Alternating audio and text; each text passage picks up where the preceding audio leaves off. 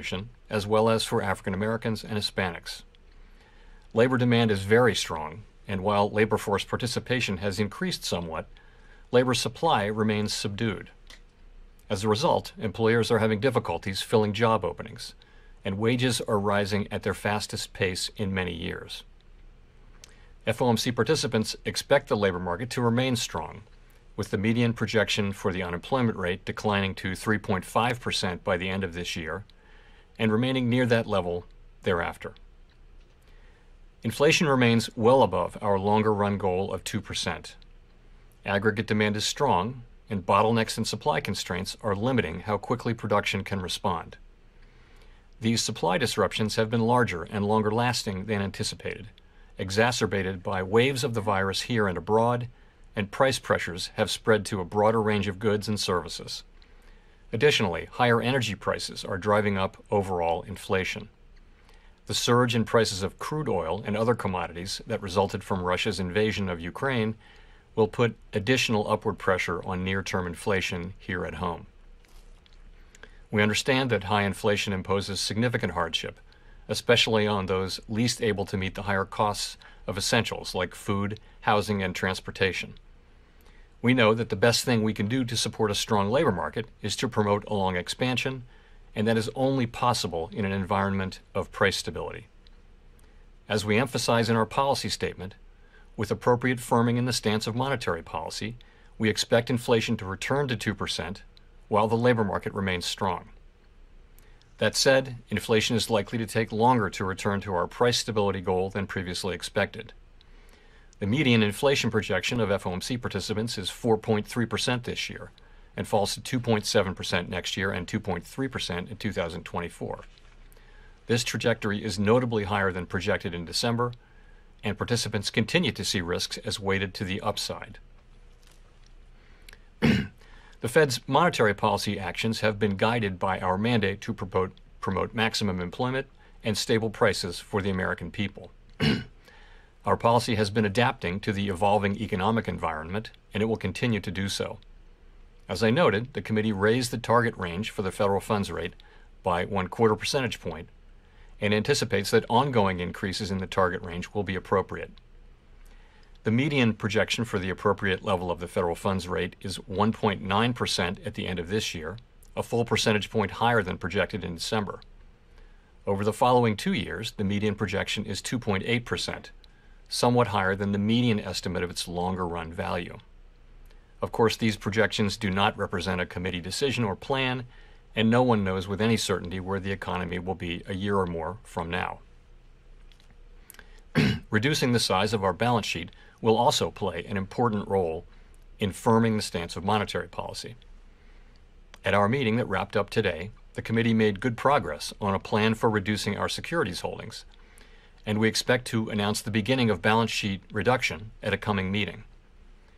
In making decisions about interest rates and the balance sheet, we will be mindful of the broader context in markets and in the economy, and we will use our tools to support financial and macroeconomic stability.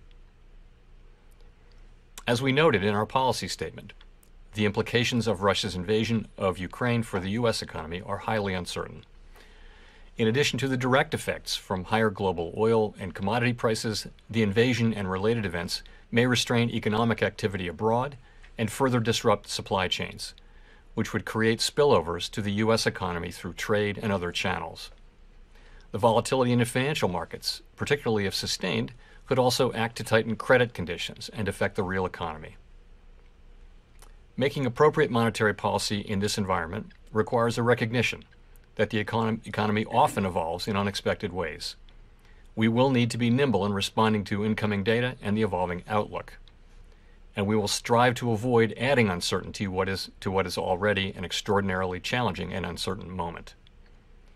We are attentive to the risks of potential further upward pressure on inflation and inflation expectations. The committee is determined to take the measures necessary to restore price stability. The American economy is very strong and well positioned to handle tighter monetary policy. To conclude, we understand that our actions affect communities, families, and businesses across the country. Everything we do is in service to our public mission, we at the Fed will do everything we can to achieve our maximum employment and price stability goals. Thank you. I look forward to your questions. Thank you. Let's go to Gina at the New York Times. Hi, Chair Powell. Thank you so much for taking our questions. I wonder if you could detail your thinking a little bit about how you're considering the risks of going too fast and potentially tipping the economy into recession, and how you're weighing those risks against the possibility of going too slowly, allowing inflation to become embedded and kind of getting behind the curve. So I guess I would start by saying that, in my view, the probability of a recession within the next year is not particularly elevated. And why do I say that? Aggregate demand is currently strong, and most forecasters expect it to remain so. If you look at the labor market, also very strong. Conditions are tight, and payroll job growth is continuing at very high levels. Household and business balance sheets are strong. And so all signs are that this is a strong economy, indeed one that will be able to flourish, not to say withstand, but certainly flourish as well in the face of less accommodative monetary policy. So I guess that's how I would say I'm looking at that. Of course, the objective is to achieve price stability while also sustaining a strong labor market, and that is our overall objective. But we do feel the economy is very strong and well positioned to withstand tighter monetary policy. Thank you. Let's go to Howard. Hi, Chair Powell. I was wondering, in the SEPs, you have quite a markdown to GDP from 4 to 2.8%. I'm wondering, how much of that do you feel is a result of the Fed's stiffer than expected action here? You talk about monetary policy operating with a lag, but is this going to bite quicker than expected? I don't think that's a big piece of it, actually. I think some of that is just an early assessment of the effects of spillovers from the war in Eastern Europe, which will hit our economy through a number of channels. Highly uncertain, but you're looking at higher oil prices, higher commodity prices. It'll be so that we think that will weigh on GP to some extent. So that's part of what moved those assessments down. I think generally monetary policy works with a lag, so some of that would also be in there. But remember as well that 2.8% is still very strong growth. If we think that the potential growth rate of the economy is somewhere around 1.75%, 2.8% is strong economic growth. It would have been one of the strongest years, in fact, of the last expansion. So while it's lower than last year's 5.8%, it's still quite strong growth. So I would say it's quite a strong forecast. So in that context, what would trigger you to go faster or slower on the rate hikes? Ongoing increases doesn't really tell us whether this is going to come into or evenly paced through the year. Yeah, so the way we're thinking about this is that every meeting is a live meeting, and we're going to be looking at evolving conditions. And if we do conclude that it would be appropriate to move more quickly to remove accommodation, then we'll do so. I can't be perfectly specific about it, but that's certainly a possibility as we go through the year. Thank you. Thank you. Let's go to Rachel at the Washington Post. Thank you, Michelle, and thank you, Chair Powell, for taking our questions. I'm curious if you can be specific on when you expect to see inflation will start to come down, especially with the combination of rates going up, fiscal aid dissipating from the economy, and supply chains getting better. And if you don't start to see that, how will you signal it? What will you be looking for, and what will you be looking for over the course of the year? Thank you. So I guess I would say that before the invasion of Ukraine by Russia, so let's go back to that. I would have said that the expectation was that in the first quarter, maybe the end of the first quarter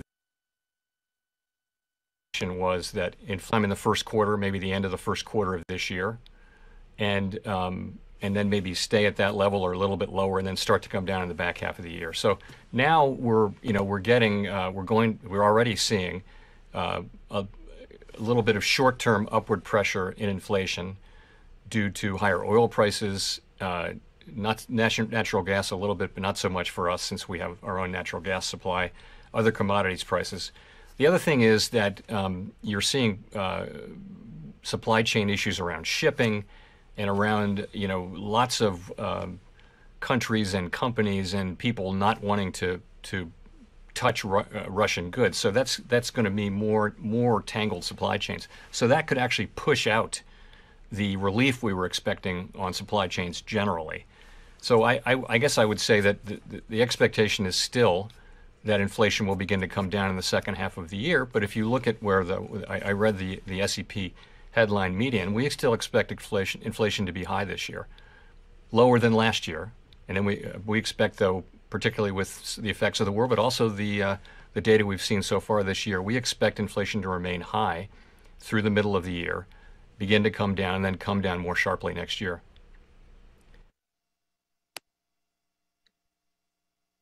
Let's go to Nick at the Wall Street Journal. Nick Timmeros of the Wall Street Journal. Chair Powell, over the last 6 months, the Fed has shifted its policy stance quite a bit. 6 months ago, you were still buying assets.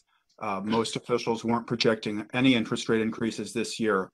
And yet, despite the shift over the last 6 months, real rates are as negative today as they were then. So how concerned are you that further inflation surprises will offset the effects of recent policy firming by leading real rates to stay at levels that do not actually provide much restraint to the economy? Thanks.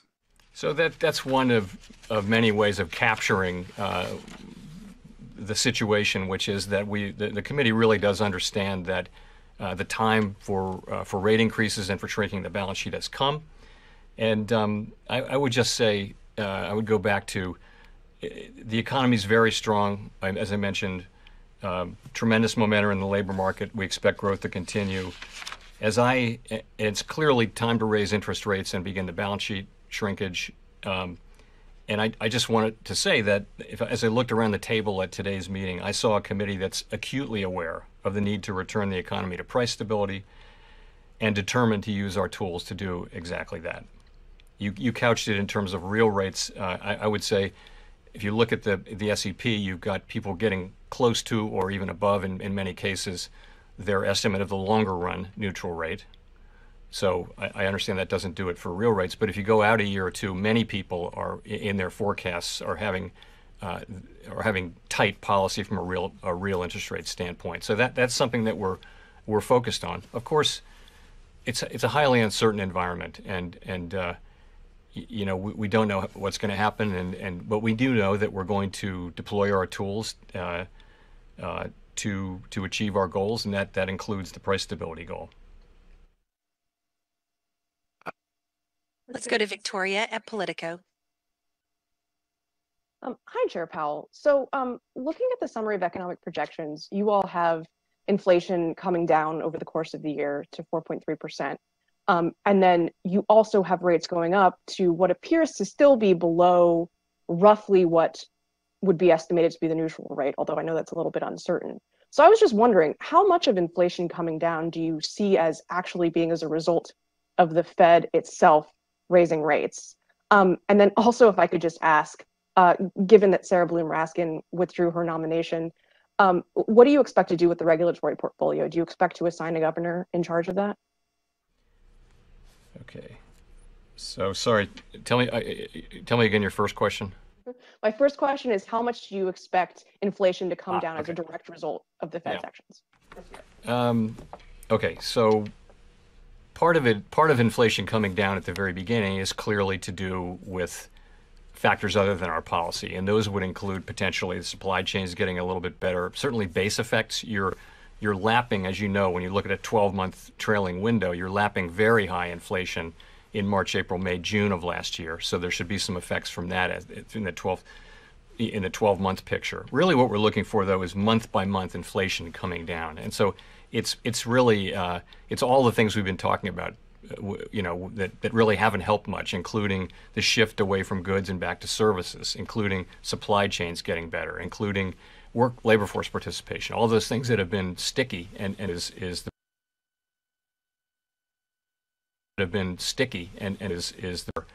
we started talking about rate increases last year. For some months now, the financial conditions have already incorporated a significant number of rate increases. So it doesn't start today.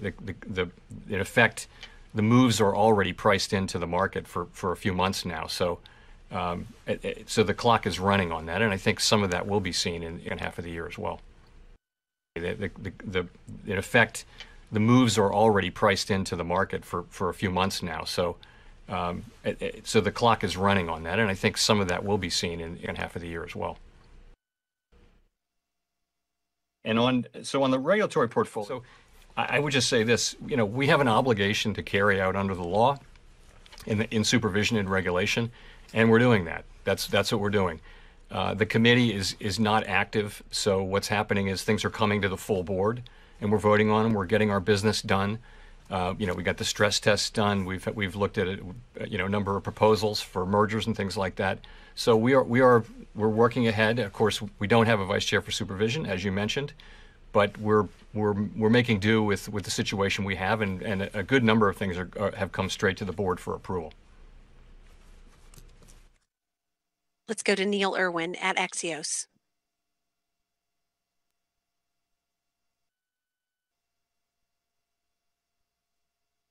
Let's go to Neil Irwin. Hi, Chair Powell. It's Neil Irwin at Axios. Thanks for taking our questions. In the Statement of Economic Projections, we see a forecast of median 1.9% Fed fund rate at the end of the year, 2.8 end of next year. Wondered whether that aligns with your own expectations, in particular on that point of overshooting the long-term neutral rate, and also if you can tell us anything about how that might be paced, front-loaded, back-loaded, how high is the bar for doing 50 at one meeting? So I don't, Neil. I've never talked about my own SCP projection. It's in there, but I think Fed chairs have generally not done that because we just haven't done it. It's because we have to put together the consensus on the committee and present that consensus. So I wouldn't talk about my individual one. And in terms of the pacing of it, I would just point out that there's 7 remaining meetings this year. This isn't something we discuss or debate or agree on, but there's 7 remaining meetings and there's 7 rate hikes. I would add there's also the shrinkage of the balance sheet, which people do the math different ways, but that might be the equivalent of another rate increase just from the runoff of the balance sheet. So I don't know. We haven't made any decisions on front end loading or going steadily through the year. And as I mentioned, if you look at the SEP, a good number of participants do see more than 7 rate increases this year.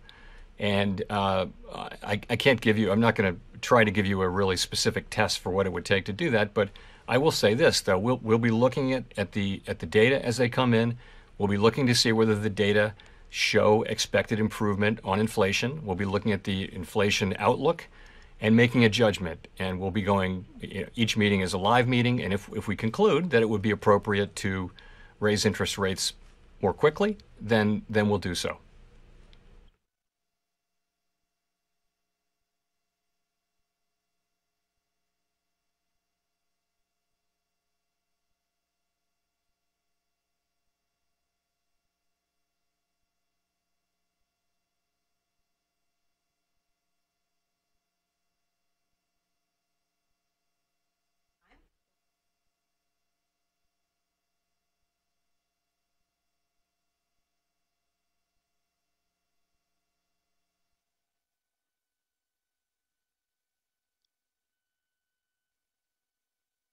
One second.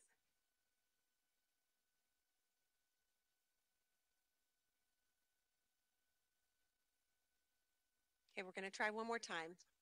Colby Smith at the FT.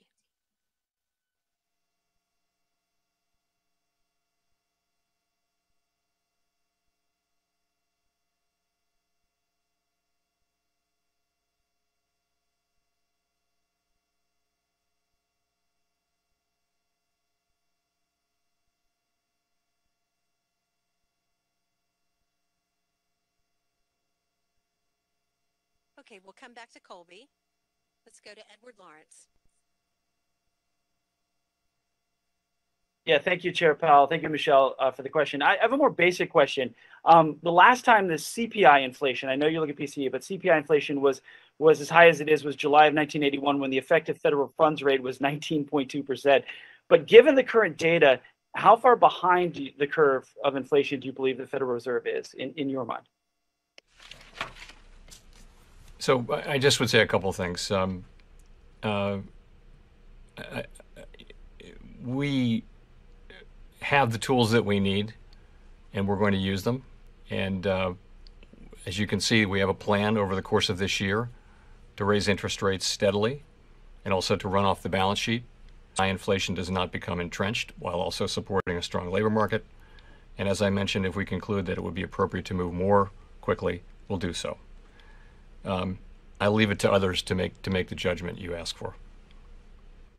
And then just as a follow on that, I wanted to get you on the record on this. What impact has there been on your job, given the fact that we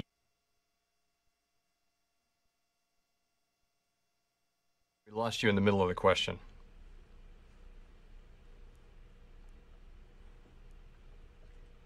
Edward, can you repeat that question? The impact that, given you're not actually confirmed and Governor Brainerd is not actually confirmed, has there been any impact on your job or the Fed's ability to handle inflation? None whatsoever.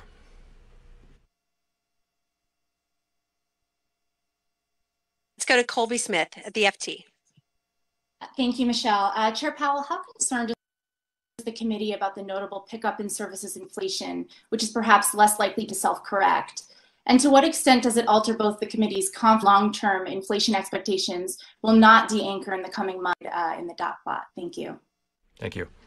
So, of course, that's something we're watching report by report, and we noticed it in the last meeting, and it's part of the overall picture.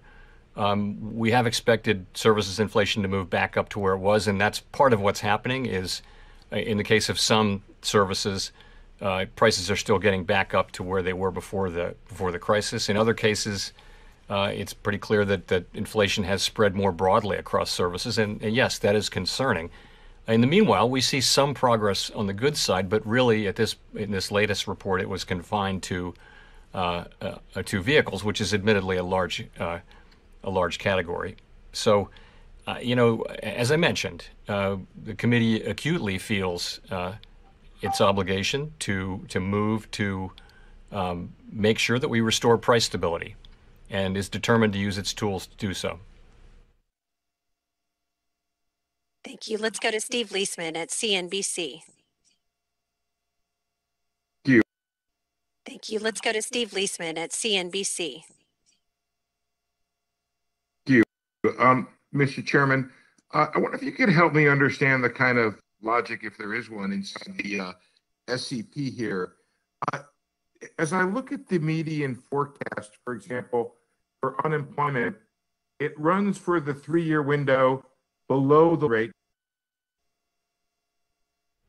I look at inflation being above over the 3-year window, the long run, or call it the neutral rate, so the economy still runs hot. And that is all true in a regime when you run, at least for 2 years, the funds rate above the long run rate. So I guess my question is this: are you not give a forecast here that essentially suggests you will be continuing to run further behind the curve and never really get in front of inflation because the economy will continue to run hot? And kind of on a related issue, you said earlier, inflation will take longer to return to price stability than we had originally expected. Isn't that a choice you're making? And if so, why are you making that choice to let inflation run above price stability longer than you'd like? Right. So if you look, first of all, you're looking at medians, but understand that it's not something we voted on. It's not a plan. But if you look, people do have their by the end of this year, broadly, people are at or close to, or in some cases above, their estimates of longer run neutral interest rate. Okay, so that should stop pushing. That should, in other words, that should be a removal of accommodation for monetary policy, basically. At the same time, we will have done significant balance sheet runoff, and you can think of that as further. In the next year, and just looking at the median, you're now above above the what people estimate to be the longer run median. So and also in many people's forecast, that actually amounts to tight policy in real rates as well. So why does unemployment remain at 3.5%? A couple points. One is the connection between in the economy we had before the pandemic, the connection between inflation and the level of the unemployment rate was not very tight. But this is clearly what this is an expectation that really it amounts to that the idea that wage increases, which are now running above the level that would be consistent over the long run with 2% inflation, will move back down to levels which are still very attractive, full economy full employment kind of wages, but not to a point where they're pushing up inflation anymore. And as I mentioned, there are a lot of factors causing inflation to come down. The reality is there are many moving pieces, and we don't know what will actually happen. But no matter what happens, this is a committee that is determined to use its tools to make sure that higher inflation does not become entrenched. And so we are determined on that front, and we'll deal with what comes. This is a modal or most likely expectation, but we'll deal with what comes, whether it's better or worse.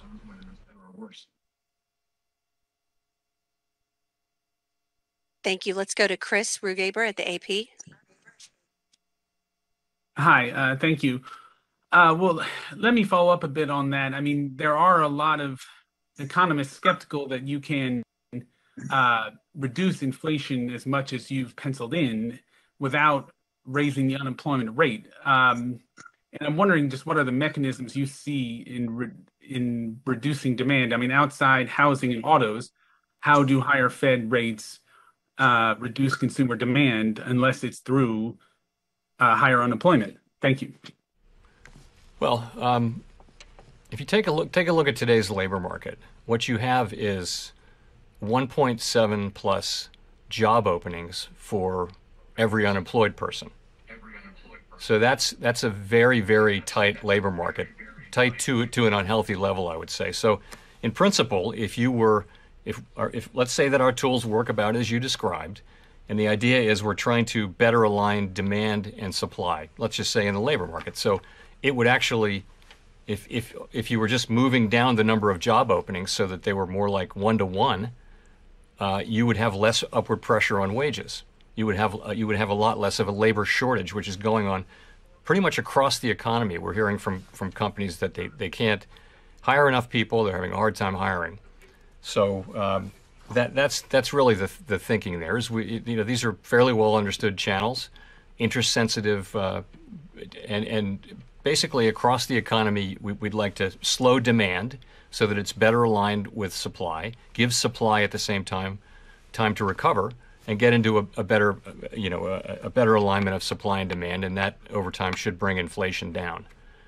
And I'll say again though, we don't have a perfect crystal ball about the future, and we're prepared to use our tools as needed to restore price stability. With as I mentioned in my opening remarks, without price stability, you really can't have a sustained period of maximum employment. It's one of our most fundamental obligations is to maintain and restore, in this case, price stability. So we're very committed to that. Of course, the plan is to restore price stability while also sustaining a strong labor market. That is our intention, and we believe we can do that. But we have to restore price stability. Okay, let's go to Scott Horsley at NPR. Thanks, and I apologize if this covers some of the same ground you just talked about, Mr. Chairman. I think I missed some of your answer there, but I have a follow-up question on the labor force. We have seen some gains in the prime age workforce in the last few months. I wonder what you anticipate when it comes to some of the older workers as the health outlook has changed. Are we going to see more recent retirees following Tom Brady back in the workforce, and what would that mean for wages and inflation? It's hard to say.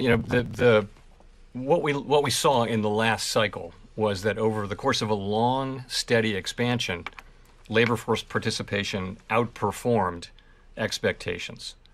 And that was just it was a tight labor market, but it was nowhere near as tight as this labor market, but it was a tight labor market. And so people stayed in the labor force longer, It wasn't so much people coming back in the labor force after retirement. That's not something that happens in the aggregate very much. But so that's what was happening. And, more labor force participation is tremendously welcome. And of course, our policy does not in any way preclude that. This is a situation where wages have moved up at the highest rate in a very long time. And people are able to quit their jobs and move to better paying jobs in the same industry or different industry. So it's a really attractive labor market for people. And once, as we get past COVID, well and truly, it becomes an even more attractive one. So we hope that will lead to more labor supply. That's a good thing for the country. It's a good thing for people. And it also will, we think, help relieve some of the wage pressures that do put inflation more at risk. That last part we'll have to see whether empirically it works out that way. But in principle, it ought to help with inflation as well. It's not the only thing we're looking for, though, from inflation. We're looking for help from a number of different places, and most importantly, from our own policy. Okay, let's go to Rich Miller at Bloomberg. Thank you, Michelle, and thank you, Chair Powell. I'm sorry, I'm having some communication problems, so I've missed some of the stuff you've said, and my apologies if this has been asked. Since the FOMC met last January, risen, yield curve has flattened a lot, and even further this today, dollar is up. Is that welcome, and would you like to see more in order to achieve your goals? Thank you. So as you know, policy works through financial conditions. That's how it reaches the real economy, by just the mechanisms you mentioned. And remember that the financial conditions we had for the last couple of years were a function not only of very aggressive and appropriately so fiscal policy, but also highly accommodative monetary policy. The monetary policy settings that we put in place at the worst parts of the pandemic. So it is very appropriate to move away from those. And yes, that will lead to some tightening in financial conditions in the form of higher interest rates and just the sorts of things. We're not targeting any one or more of those things, but financial conditions generally should move to a more normal level, so that because we know the economy no longer needs or wants these very highly accommodative this stance, which so it's time to move to a more normal setting of financial conditions, and we do that by moving monetary policy itself to more normal levels. When you say move to a more normal setting for financial conditions, that suggests to me that you want financial conditions to tighten further from where we are now. Am I drawing the right inference from that? Well, yes. So I would say we look at a broad range of financial conditions, and of course, when we tighten monetary policy, we do expect that they will adjust in sync over time with monetary policy. It's not any particular financial condition, but a broad range of financial conditions. They will reflect, to some extent, they reflect any number of things.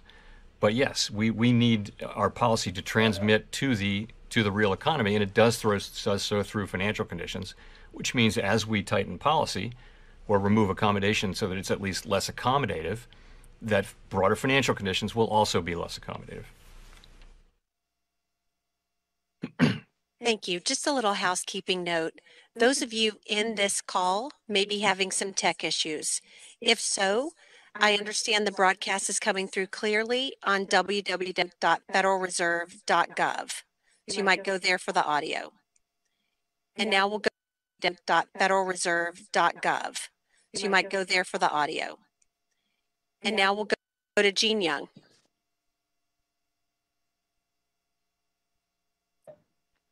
Hi, Chair Powell. I wanted to ask about the balance sheet discussion you've had at this meeting. Can you give us any more details? Did you discuss whether to cap runoffs or whether to increase those caps over what period, if there were any details? Yes, thank you for asking. So at our meeting today and yesterday, we made excellent progress toward agreeing on the parameters of a plan to shrink the balance sheet.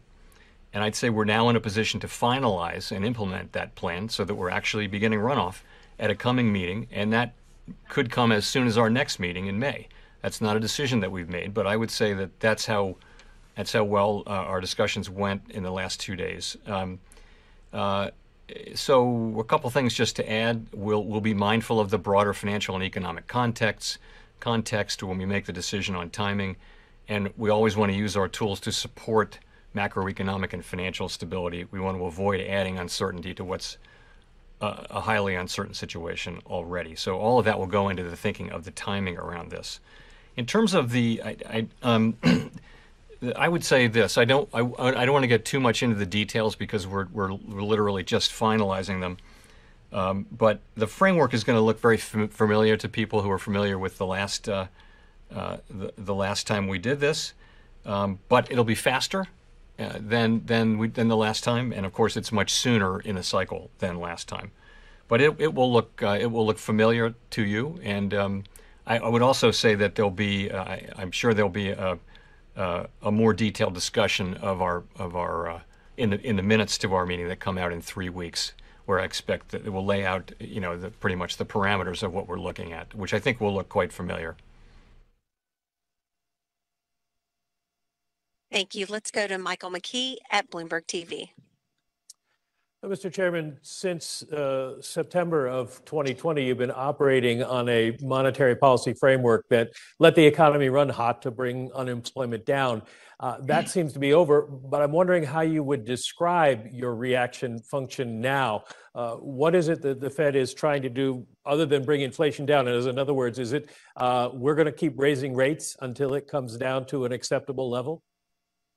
Yeah, so I want to clear one thing up again, and that is that nothing in our new framework or in the changes that we made has caused us to wait longer to raise interest rates.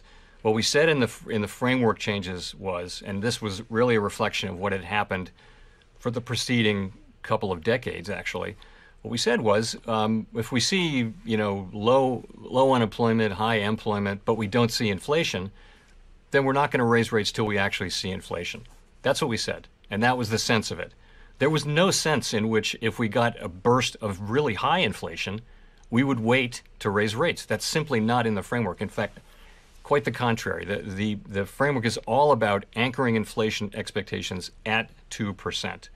So I do hear this, that the framework, we can't blame the framework. It was a sudden, unexpected burst of inflation. And then it was the reaction to it, and it was what it was. But it was not in any way caused by or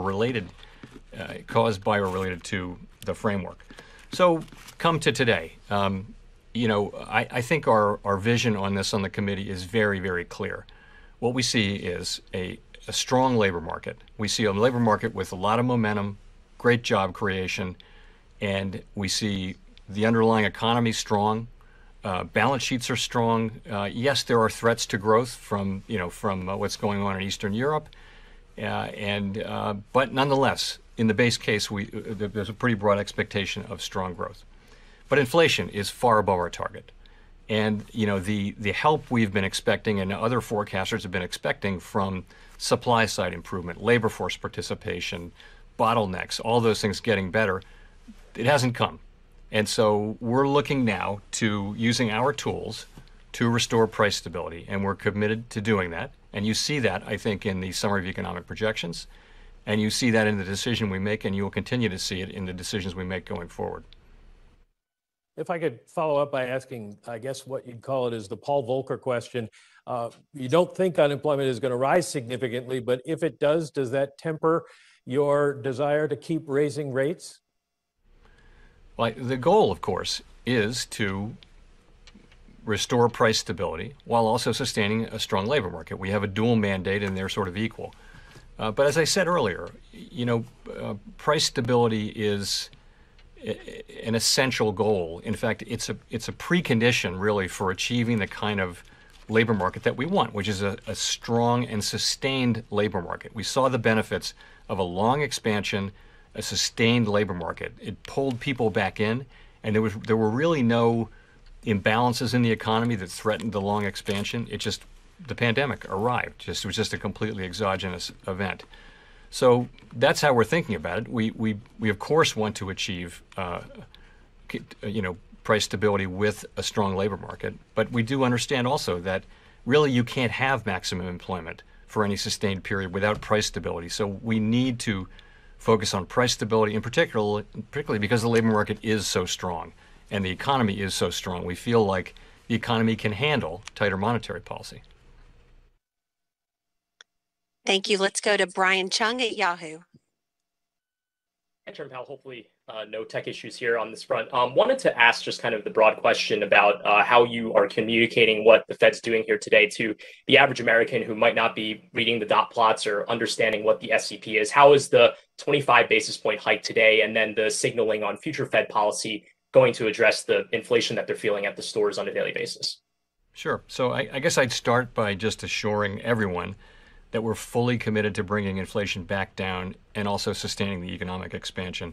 We do understand that these higher prices, no matter what the source, have real effects on people's well-being.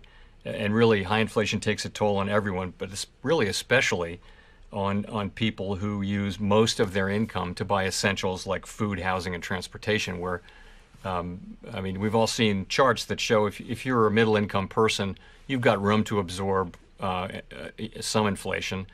If you're at the lower end of the income spectrum, it's very hard because you're spending most of your money already on necessities and the price is going up. So, but it's punishing for everyone.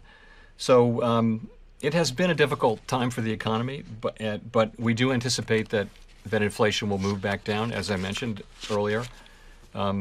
It may take longer than we like, but I'm confident that we'll use our tools to bring inflation down. And you ask about rates. So the way that works, I would explain, is as we raise interest rates, that should gradually slow down demand for the interest-sensitive parts of the economy. And so what we would see is demand slowing down, but just enough so that it's better matched with supply, and that will bring inflation down over time. That's our plan. Thank you. Let's go to Jolene Kent at NBC News. Hi, Chair Powell. Thank you so much for taking my question, doing this today. My question is a follow-up to what Brian just asked. What is your message to consumers out there who can no longer afford the basics due to this high inflation? Well, that is, yes, indeed. I mean, as I just said, I think we do understand very much, and we very much take to heart that it's our obligation to restore price stability. And we've had price stability for a very long time and maybe come to take it for granted, but now we see the pain. I'm old enough to remember what very high inflation was like. And, we're strongly committed as a committee to not allowing this higher inflation to become entrenched and to use our tools to bring inflation back down to more normal levels, which our target is 2% inflation. So we will do that. And, I just would want people to understand that, but the way we do that is by raising interest rates and by shrinking our balance sheet, and so financial conditions will become, at the margin, less supportive of various kinds of economic activity. That will slow the economy, while also allowing the labor market to remain very strong. And the good news is the economy and the labor market are quite strong, and that means the economy, we think, can handle interest rate increases. As a quick follow-up to that, obviously the Federal Reserve walking this very complicated fine line, trying to avoid a recession. For the consumers out there who are worried about their jobs in a possible recession, what do you say to that? Well, I say that our intention is to bring inflation back down to 2% while still sustaining a strong labor market, and that the economy is very strong. If you look at where forecasts are, people are forecasting growth that's strong within the context of U.S. potential economic output. And we expect that to continue. And to the extent the data come in different, then of course our policy will adapt. But we do believe that our policy is the appropriate one for this forecast, and we believe that we can bring down inflation. We believe that we can do so while sustaining a strong labor market. The labor market it's not strong in the ordinary sense of the world. We have not seen a labor market where there are 1.7 job openings for every unemployed person, or where if you add job openings to those who are employed, that's actually substantially a larger number than the size of the workforce, than the number of people who actually count themselves as in the workforce. So this is a situation where demand is higher than supply. And when that happens, prices go up. And so we need to use our tools to move supply and demand back in. We don't think we need to do this alone. There will be other factors helping that happen, but we certainly are prepared to use our tools, and we will. Thank you. Thank you. Let's go to Simon at The Economist. Thank you, Michelle. Thank you, Chair Powell. Sorry to take you away from inflation for 1 minute. May I ask about the sanctions on Russia and specifically the freezing of the central bank assets? Of course, that raises a similar risk for other sovereigns around the world and their biggest companies potentially. Any concerns about, in the long term, how this might affect the dollar's status as the preeminent global reserve currency? And in the past couple of weeks, have you had to deliver any kinds of reassurance to other central bankers around the world? Well, so of course, central bankers around the world are generally very in favor of all of these sanctions. But let me say this: sanctions are really the business of the elected government, and that's true everywhere. So the administration, the Treasury Department in particular, and other agencies, they create these sanctions. We're there to provide technical expertise, but they're not. It's not our decisions, so I'm reluctant to comment on sanctions really much because again they're not for us. We have a very specific mandate, and these are really the province of elected governments, as I mentioned. So I'd have to leave it at that. So, sorry. Thank you. Let's go to Nancy Marshall-Genzer at Marketplace. Hi, Chair Powell. Thanks for taking the question. You've been talking a lot about rising wages, which on the one hand is a great thing, but are we possibly seeing the beginning of a wage price spiral?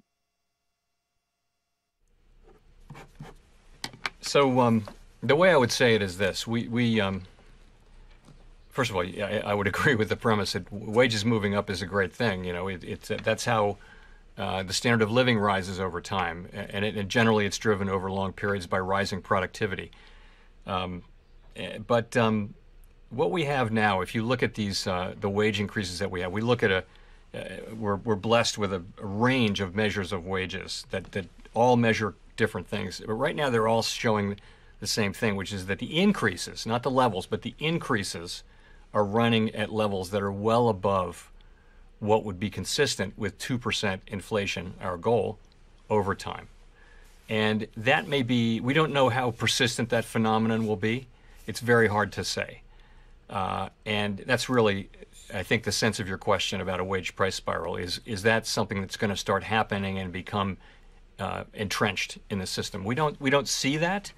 You can see, for example, in some sectors that got very high wage increases early on, those wage increases look like they may have slowed down to a normal level, but it comes back to, you know, what I'm saying here, which is there's a misalignment of demand and supply, particularly in the labor market, and that is leading to wages moving up at ways they're not consistent with 2% inflation over time. And so we need to use our tools to guide inflation back down to 2%. And that would be in the context of an extraordinarily strong labor market. We think this labor market can handle, as I mentioned, tighter monetary policy, and the overall economy can as well. But yes, wages are moving up faster than is consistent with 2% inflation. But it's good to see them moving up, but it wouldn't be sustainable over too long of a period to see them moving up that much higher. And that's because of this misalignment between supply and demand. We expect to get more labor supply. We did last time. We got more than we expected during the last cycle. This time we've gotten much less than expected. So it's not easy to predict these things. But we do expect that we'll get people coming back in the labor market, particularly as COVID becomes less and less of a factor in many people's lives, something we all wish. So that's how we think about it. Thank you. And for the last question, we'll go to Don Lee at LA Times. Hi, Chair Powell. I think you said to the Senate earlier this month that in hindsight, the Fed should have moved earlier. And it sounds like today that you don't think that there is late. You still think that the Fed is behind the curve. How much behind the curve is it? Right. So we are not. We don't have the luxury of 20/20 hindsight in actually implementing real-time decisions in the world. So, the question is, the right question is, did you make the right decisions based on what you knew at the time? But that's not the question I was answering, which is knowing what you know now. So I think if we knew now, of course, if we knew now that these supply blockages really and the inflation resulting from them in collision with very strong demand, if we knew that was what was going to happen, then in hindsight, yes, it would have been appropriate to move earlier. Obviously, it would be, but again, we don't have that luxury. And then but that's a separate question from your other question, which is behind the curve. And I don't have the luxury of looking at it that way. We have our tools, powerful tools, and the committee is very focused on using them. We're acutely aware of the need to restore price stability while keeping a strong labor market. And what I saw today was a committee that is strongly committed to achieving price stability, in particular, and prepared to use our tools to do that. We're not going to let high inflation become entrenched. The costs of that would be too high, and we're not going to wait so long that we have to do that. No one wants to have to really put restrictive monetary policy on in order to get inflation back down. So, frankly, the need is one of getting rates back up to more neutral levels as quickly as we practicably can, and then moving beyond that if that turns out to be appropriate. And as you can see, it is appropriate in the sense to people's SEPs. They do write down levels of interest rates that are above their estimate of the longer run neutral rate. And there's also a range of estimates too, as you will see if you look at the details of the SEP. But thanks for your question. Okay. Thank you all. Thanks, Mr. Chair. Thank you.